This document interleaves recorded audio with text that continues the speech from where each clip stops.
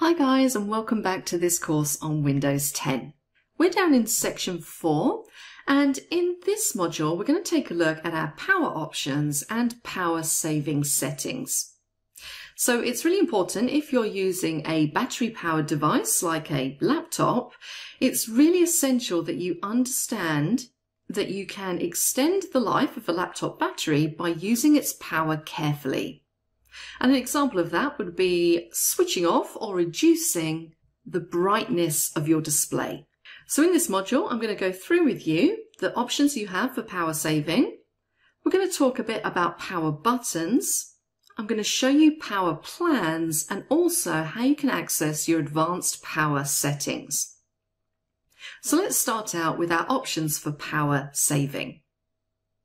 Now, as I said, screen brightness will greatly affect the use of power. Even if your laptop is plugged in, it's still going to use electricity. So one way to reduce power is to adjust the brightness of your screen. Now, I'm going to jump down to search and I'm going to type in the word power. Now you can see here it's brought up Best Match PowerPoint, which is probably the most obvious thing. It's an application I use all the time. But I don't want that. If I go down a little bit to settings, this is what I'm looking for, power and sleep settings. And I'm going to maximize that window. Now it's worth noting that we're going to get on to talking about something called a power plan. You can essentially set up a power plan and personalize or customize the options for each power setting. Now, any changes we make in this screen just here aren't related to any kind of power plan. These are separate from that. But if you don't have a power plan set up on your laptop or your PC, and you just want to make some minor changes, you can come into here. So you can see here, power and sleep, the first thing we're discussing is screen. So it says on battery power, so when my laptop isn't plugged in essentially, turn the laptop off after, and then you can select how many minutes. So currently I have mine set to 4 minutes.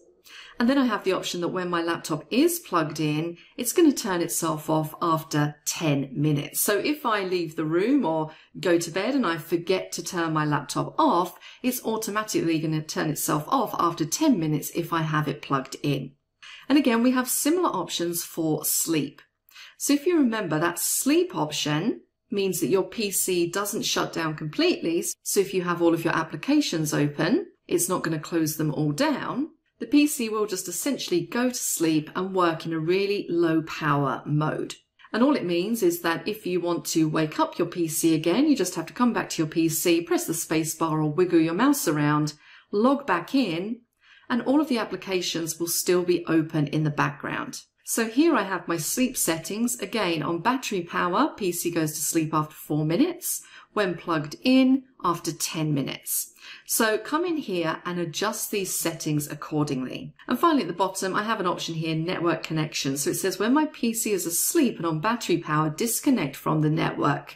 Now, I don't like to do that. I like to have mine always connected to my Wi-Fi, so it's super quick for me to just get up and running with what I want to do.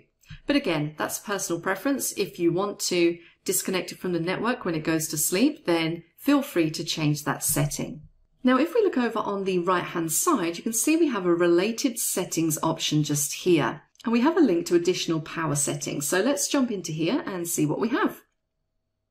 Now you can see here, this is one of those options which jumps me to control panel. So my advanced power settings are not available in settings in Windows 10. They have to be accessed through control panel.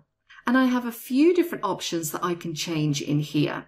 So let's start at the top, choose what the power buttons do. So when we say power button, we're talking about basically the button you press to turn your PC or your laptop on or off.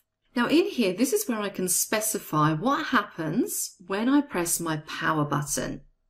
And a good portion of this really depends on the features of your device.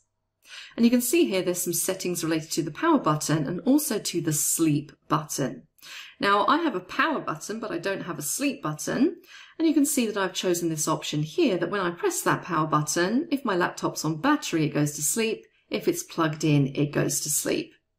And also if I was to close the lid on my laptop, it also goes into sleep mode, whether I'm on battery power or plugged in. Now it is worth noting that you can change these. So for example, I might want to say that when I close the lid of my laptop, I want it to completely shut down. So I could select that if I wanted to, or I have the options of hibernate or do nothing. Now an option in here that we haven't really talked about too much is hibernate. And hibernate is important because unlike sleep, which still uses some power, this one doesn't, but it doesn't shut down either. So essentially what happens is your device stores its current state, and if it's hibernated, it will start more quickly than from cold. So if you use a laptop and you want to start it up very quickly, you might choose to hibernate rather than sleep. So I'm actually going to set this to hibernate on both of these for when I close the lid. And I'm going to say Save Changes. Now let's move down to this option here, creating a power plan. You can essentially create your own power plans in Windows 10. So I'm going to show you how you can go through and just create a very simple power plan. So you can see here it says start with an existing plan and give it a name. Now power plans again are very much based on your device. So some devices allow you to create a balanced power plan, a power saver, and a high performance power plan. Now my default in Windows 10 is balanced. And you can see here it says balanced, automatically balanced performance with energy consumption on capable hardware. So if I wanted to create a power plan, I could choose a name for my plan. So I'm going to call it Deb's Plan. I'm going to click on Next. So this is basically where I can define my power settings, my options, and implement my own power plan. So here it says turn off display after 4 minutes on battery and 10 minutes when plugged in. Put the computer to sleep after 4 minutes and 10 minutes. Now I'm happy with that, so I'm going to click on Create.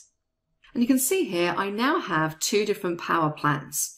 So the first one is balanced, which is one of the defaults. Now notice that I don't have any other options for my power plan.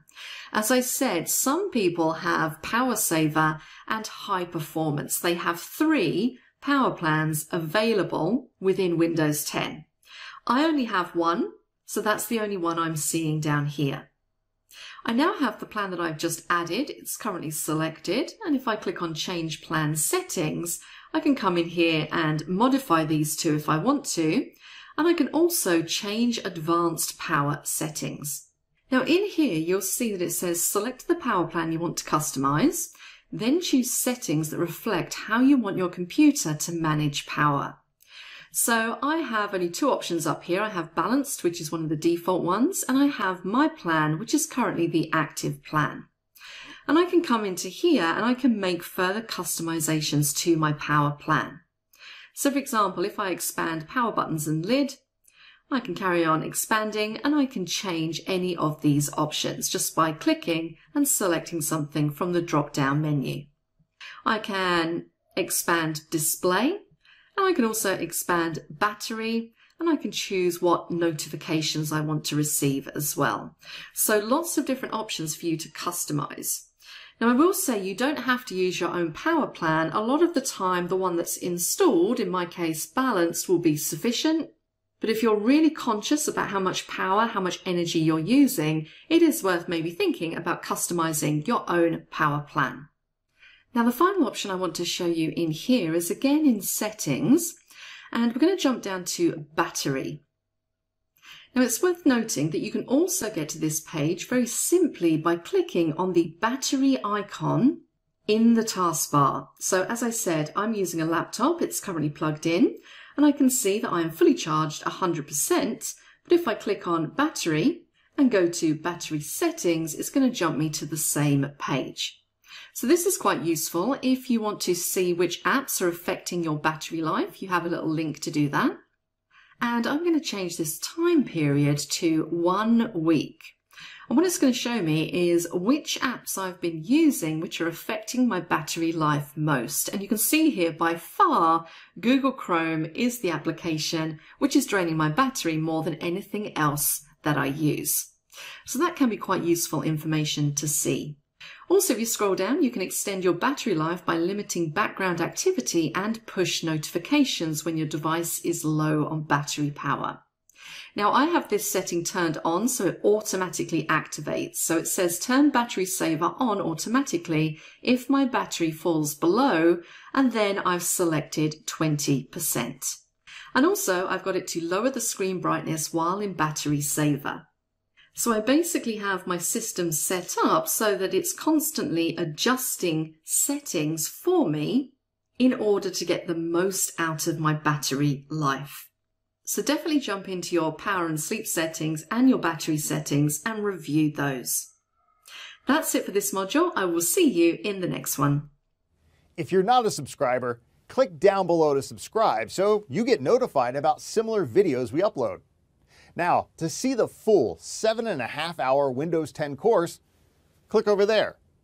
And click over there to watch all the videos in this Windows 10 playlist.